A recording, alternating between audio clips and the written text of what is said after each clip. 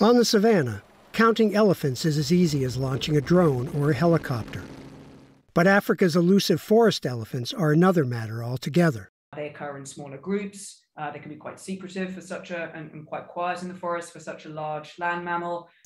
Even when walking in the forests, it's very difficult to see forest elephants.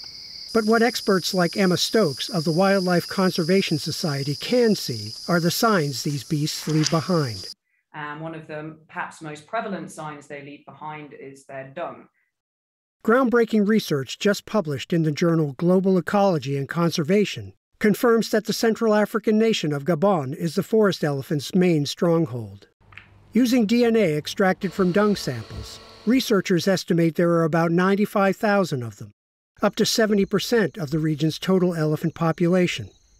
But habitat loss and rising cross-border poaching are threatening this recently declared critically endangered species. Because their ivory is so precious to these criminal groups, they're what goes first.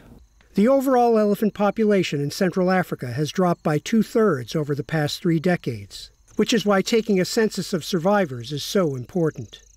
But it is no easy task. The terrain is forbidding, and the animals are shy.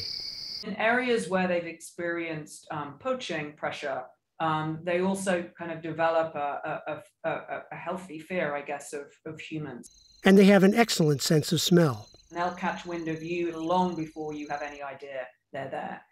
Collecting the dung is hard work. Researchers often hike for hours before finding a viable sample.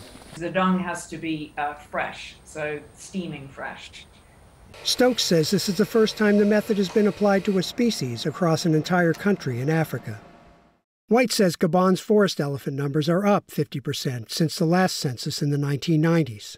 He credits investments in sustainable forestry and public outreach. The Gabonese people tend to respect elephants and not kill them. But climate change has degraded the forests to the point that the elephants are increasingly encroaching on human settlements, most likely in search of food.